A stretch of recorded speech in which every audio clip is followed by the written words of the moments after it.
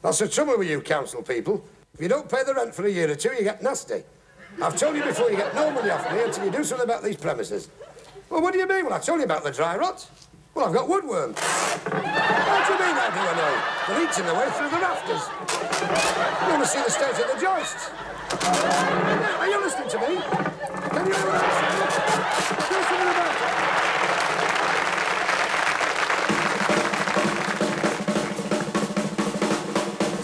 Welcome back to a new series of Says Les.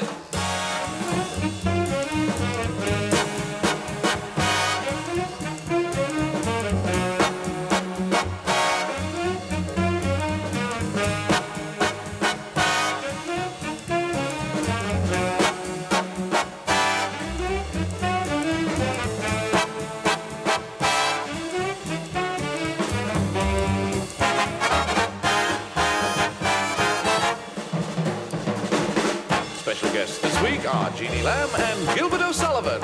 And now, Les Dawson.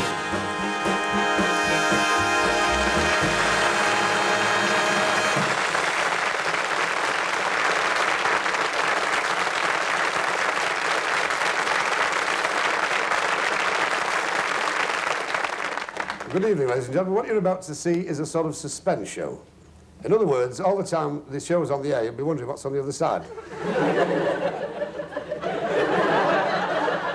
But we do have a superb spectacle for you. We have Sid Lawrence and his Knackers Yard Band.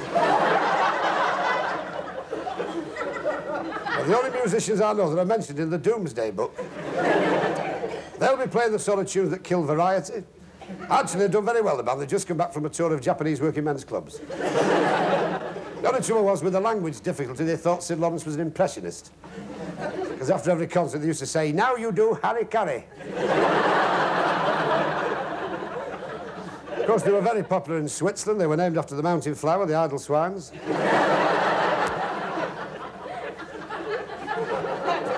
We have dancing girls whose average figures are 36, 25, 36, and that's only the feet. You'll be seeing some very great guest stars, such as Florence Mole, the classical strip who does it in a bucket of ferrets.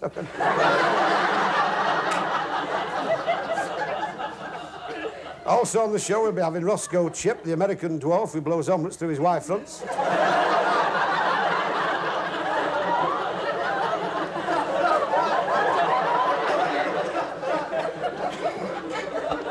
And our first guest tonight should have been Malcolm Rice, the Runcorn memory man, but he forgot to come. 3,000 years ago in the Manchu dynasty, the Great Wall of China was built by peasant labour using their bare hands. Yet that wall still stands to this day. The pyramids of Egypt were built by the slaves of Israel using the Fulcrum principle and pure physical labour. Yet they still shadow the Egyptian desert with their magnificence. A fortnight ago, a team of craftsmen using modern techniques built me a garage next to the house. Last Friday, it fell down. But of course, accidents can happen. One of the businesses I wouldn't personally like to be in, of course, is a china shop, where everything is very fragile, the porcelain and so forth. And if you get the wrong people in, well, of course, the results can be catastrophic. Everything is beautiful.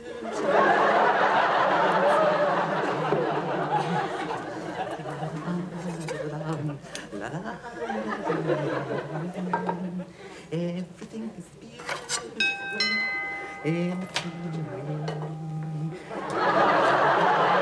Mr. Boner? Speaking, Ducky, that's me. I've come from the Labour Exchange. I believe you've got one or two odd jobs you want doing. Oh, good. My friend and I have just taken over this shop, and our grand opening is tomorrow. We needed a couple of strong men to give us a hand. Ah, well, they don't come any stronger, Mr. Boner. Do they, Whittaker? Oh, no, they don't come any stronger. I'm sure they don't. Well, as you can see, I was just putting these plates up on that there display stand there. So if you'd like to carry on and finish them off while I get on with the unpacking. Thank you, sweetie. Listen, Whittaker, whatever you do, don't get separated.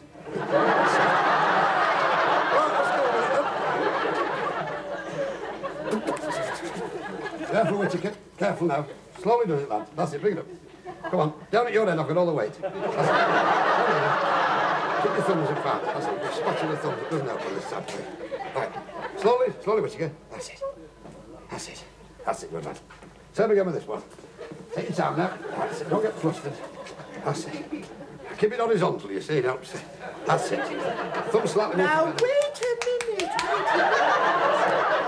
You should have to work different to this, Ducky.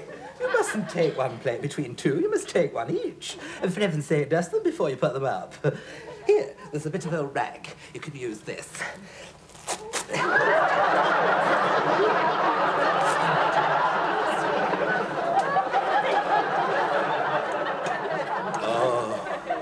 Isn't that beautiful? Oh, beautiful. It's a bargain at £60, don't you think? £60? What's it for? What's it for? Sweet old-fashioned thing. It's not for anything. It's a thing of beauty. A thing that will last forever. Looks like a Mancunian urn to me. What's a Mancunian urn? About 30 quid a week. Go, break the damn thing, get it, check.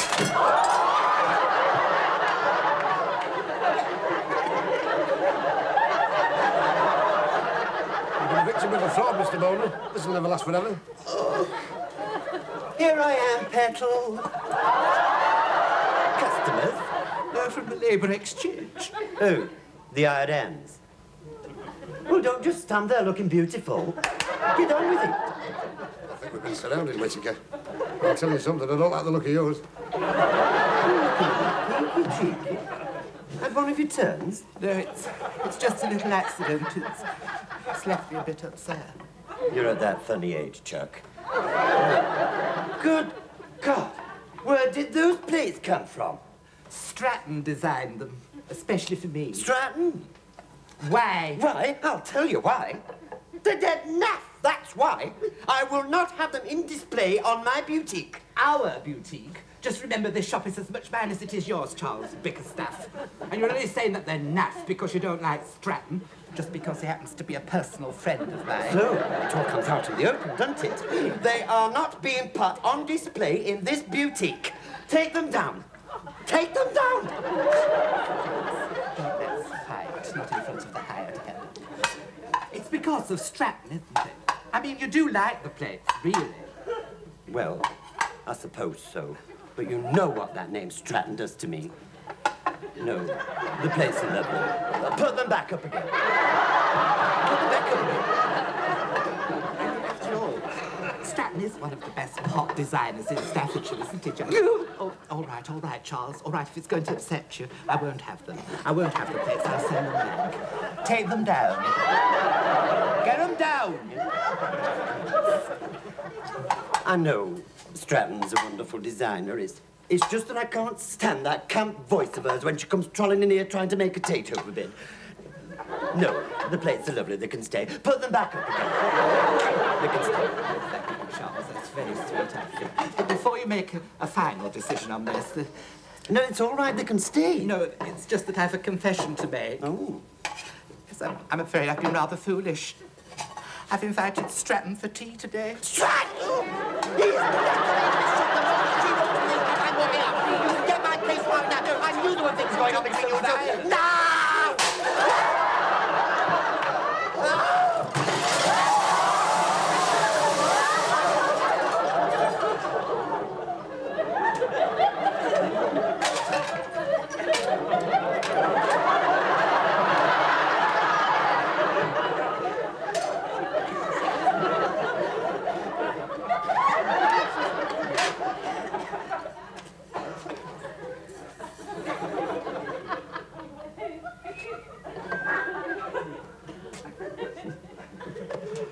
Well, come on, Whittaker. That's enough for today.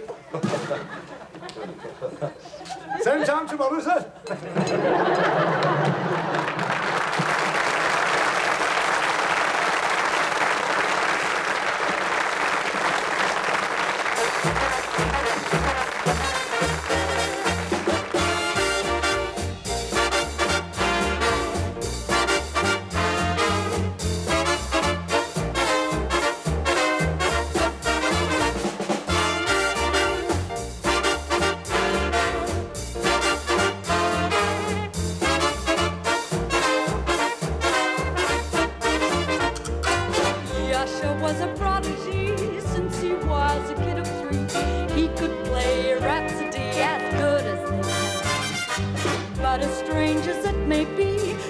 a hated melody.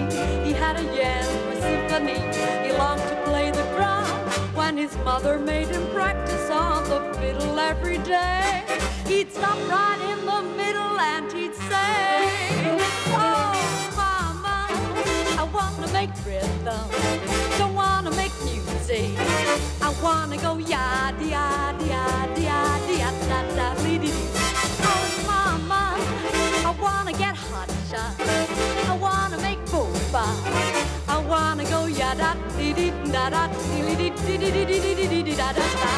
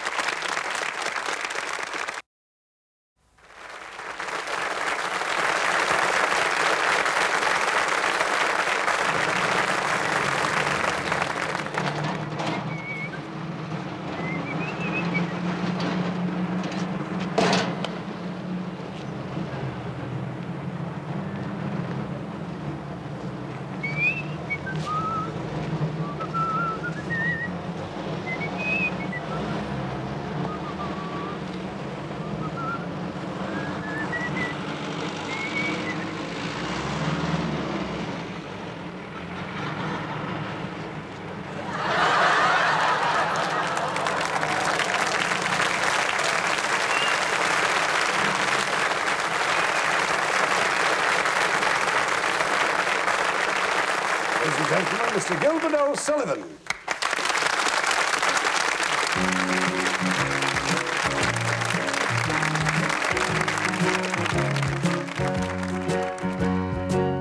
No matter how I try, I just can't say goodbye.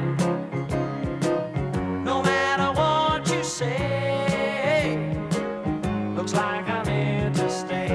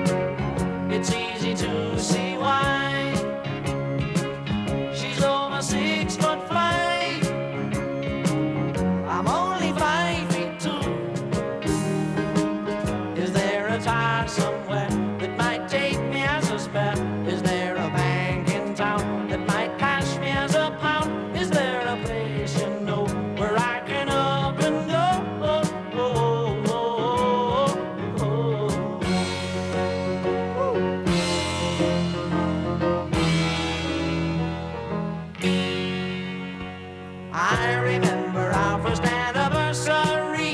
It was one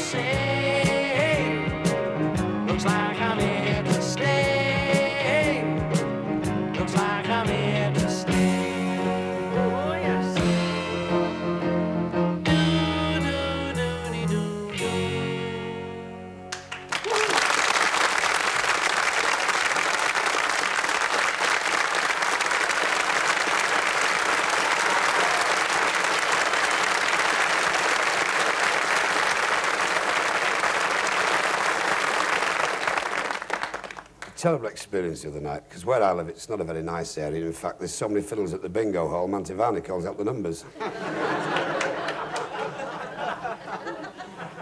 It's a fairly tough district. In fact, one little lad across the road the other night shot his parents so he could go on an orphan's picnic. It's a fact, the last policeman seen around our way was Sergeant Cork. On top of all this, I said to the wife, I said, now, the youngest one is going for violin lessons. I said to the wife, now, you must tell him, impress upon him. He knows what the neighbours are like. He must never play that violin in the street. But he wouldn't listen. So he came in last week, the violin was wrapped around his neck. The wife sat in the corner of the kitchen and she burst into tears. She said, what a rotten thing for anybody to do. This lad of mine said, that's nothing, Ma. Wait till you see where they've shoved the bow.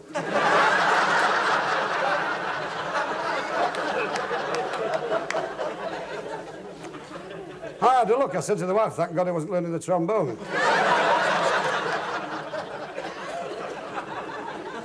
Well, I was blazing. I said, who's done this? You show me. He said, I'm not frightened. I used to be a boxer. I wasn't very good. In fact, I was carried out the ring so often I had handles sewn on my shorts.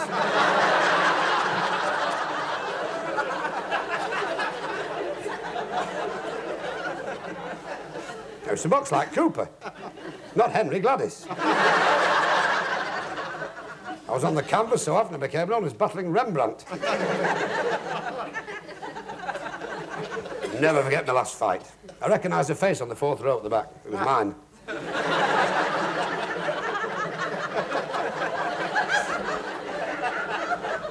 I said, you show me who's done this, son.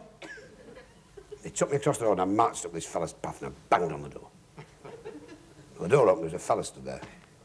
It wasn't his size that wounded me, but he was cracking walnuts with his eyelids.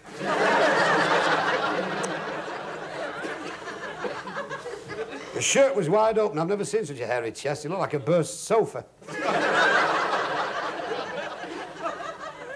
So I waved the violin under his nose. And he ate it.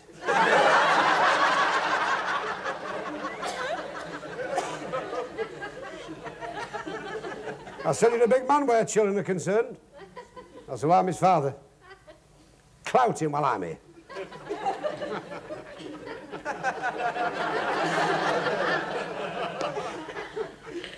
And he did. So I scraped him off the wash house. I said, hit him again if you've got the guts. And he did. I said, you better come home, son. I think you've had enough.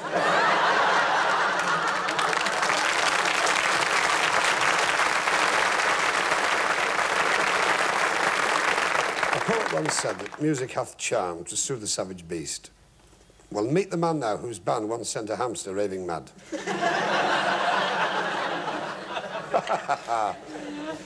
It is, of course, Sid Lawrence and his exciting sound of 1791.